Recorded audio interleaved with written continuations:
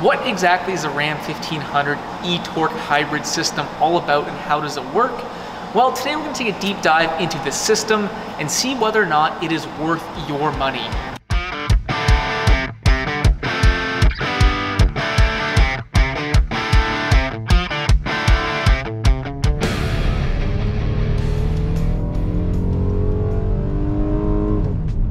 Welcome back to the channel, guys. I've mentioned the ETorque system a number of times, but never really did a full dedicated video on it. So that's what we're doing today. We're going to take a look at, first of all, some major components, how it works, what exactly it does, and the benefits of having an ETorque system in your Ram 1500 trucks. Then we're going to get this truck and another truck, the test truck, on the road, and we're going to see whether or not there is actually some tangible benefits to this ETorque system. Lastly, I'll talk about maybe some negative things, some things I don't personally like about this ETorque system as a mechanic. Kicking things off, Ram introduced this ETorque system in 2019. They call it a mild hybrid system. In my opinion, calling it a hybrid system to begin with, it's a little bit generous. At the base level, there are two major components to worry about. We have the motor generator as well as the battery pack. Now, power is supplied to the motor from the battery pack, and then that power is transferred to the engine or the crankshaft by a belt. If you can understand that, you can understand this mild hybrid system. There's really not much to it. The magic happens with this motor generator right there. Basically, this takes the place of the alternator, and it can charge, first of all, the 48-volt battery pack in the back of the cab, as well as indirectly charge the 12-volt battery up here through a DC to DC charger. And unlike an alternator that can only generate power, this beauty right here, it can actually output power as well, helping to turn the crankshaft, giving this engine a little bit more of a boost. Now, in my opinion, there are four benefits to this ETorque system. The first one is the one that Ram likes to shove down everyone's throat. It is the added torque that the ETorque system gives to this engine. Ram claims that the ETorque system will add up to 90 pound-feet of torque to this engine, and to me, it's a little bit deceiving for a couple of reasons. First off, the torque that is delivered to this engine is only for the first half wheel rotation. Basically, anything above 1 or 2 miles per hour, the ETorque system is not delivering any torque whatsoever to the engine. So that's the first thing. The second thing is the power ratings. Behind me, we have our test dummy today. It's a 4th gen Ram 1500, 2022 classic. Same V6, same identical driveline. And this thing is putting out 305 horsepower as well as 269 pound-feet of torque.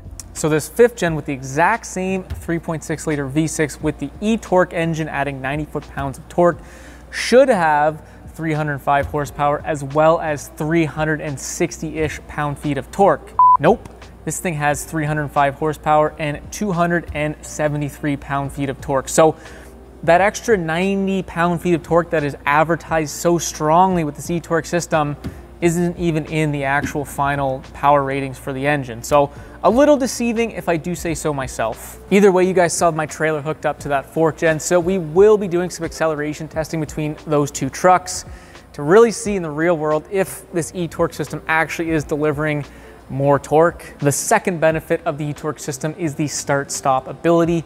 When you're driving in town, in the city, stoplight to stoplight, when this truck comes to a full stop, the engine will actually shut off. And then when you go back to start, the ETorque, the motor generator, will actually start the engine through the belt, turning the crankshaft. I actually really like this because you're not using the actual traditional starter, so you're not gonna wear out or burn out the starter. The benefit of that is fuel economy, of course. Apparently, this 3.6 liter V6 with the ETorque will get 1 mile per gallon better in the city than the V6 without the ETorque system. Between the two trucks, we are going to be running a little bit of a fuel economy test in the real world, so we'll see if there actually is a real difference. The third benefit of having the ETorque system is the ability to smoothen out transmission shifts. Now, the way this happens is through the motor generator. It can either speed up or slow down the crankshaft. This would be advantageous, let's say if you're trying to upshift, you'd want to try and slow down the crankshaft. If you're looking to downshift, you'd want to actually speed up the crankshaft just to try and make those shifts extra buttery. And in my personal opinion, I think the ZF 8-speed in these Ram 1500 trucks is one of the smoothest units in the segment already. So having the addition of the ETorque to really help smoothen out those shifts is gonna make this transmission just feel really, really good. The fourth and final benefit I thought worth mentioning was the regenerative energy capture that this system can perform.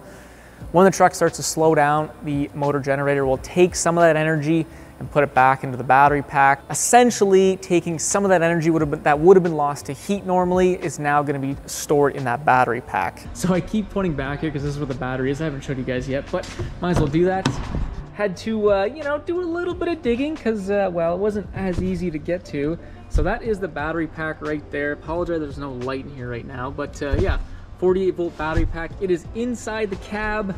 On the driver's side, you got to pull the seat and then, you know, do a little bit of tinkering, but that's where the battery pack is. Now, before we head outside, you guys already saw I do have a 2022 Ram Classic with the 3.6 liter V6. Both that truck and this truck have basically the exact same driveline, both a 3.6 liter engine, same transmission, same gearing, 321 gears. The only real difference is that this truck utilizes the ETorque system, so it should be a really good comparison between those two trucks. First up is our acceleration test. All right, so pretty simple stuff. We're gonna go 0 to 60 kilometers an hour. We're gonna put the truck in 4-wheel drive, put the hammer down. We're gonna see what happens. We're gonna do 2 runs with each truck. Obviously, we have our 8,000-pound enclosed trailer behind us for some good weight. Should be a really nice acceleration test to see if this ETorque system is actually providing some tangible torque off the line with a load behind it. We'll see what happens. 3, 2, 1, to the floor. 20.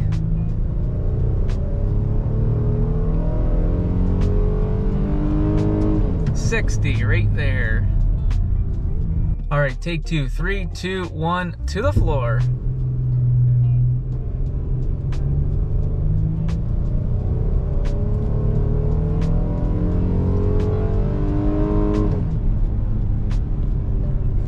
All right, we got our test rig, the 4th gen, no ETorque in this truck.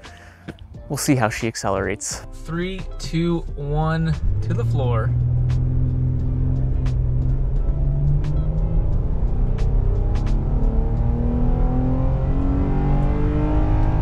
$60 right there. All right, take 2, 3, 2, 1, to the floor.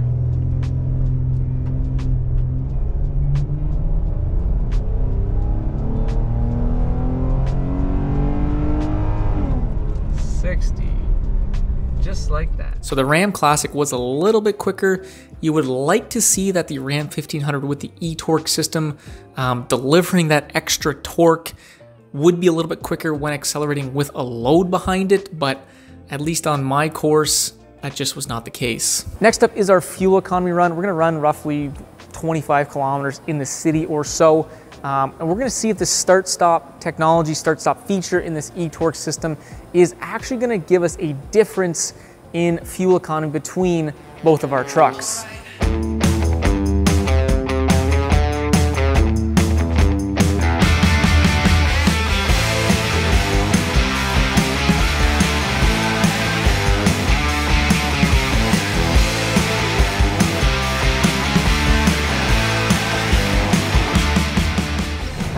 Well, there you go, 2.4.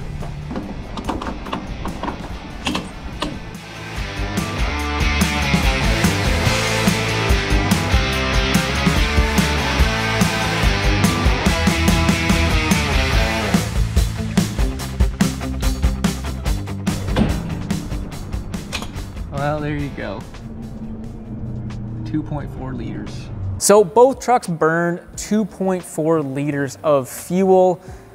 To me, that shows really no difference in fuel economy. And to be honest, the start-stop feature was only kind of activated maybe a dozen times throughout that full 23 kilometers of city driving, maybe for like 15 to 20 seconds at a time. So, I mean, it's just not going to equate to that much fuel savings. And that's exactly what we saw. Once these trucks are driving on the road, the ETorque system basically has no input whatsoever other than maybe saving some fuel on gear shifts, but that would probably be just so minimal. So there you go. The ETorque system, at least in my city run, didn't really save us or give us any real difference in fuel economy. So based on the real world tests I did, it just did not seem to be any real tangible difference between the engine with the ETorque system and the engine without the ETorque system. And that's why I originally said to call it a hybrid system is just seems a little bit disingenuous. And I'm sure in a very controlled laboratory setting, everything Ram claims is probably true.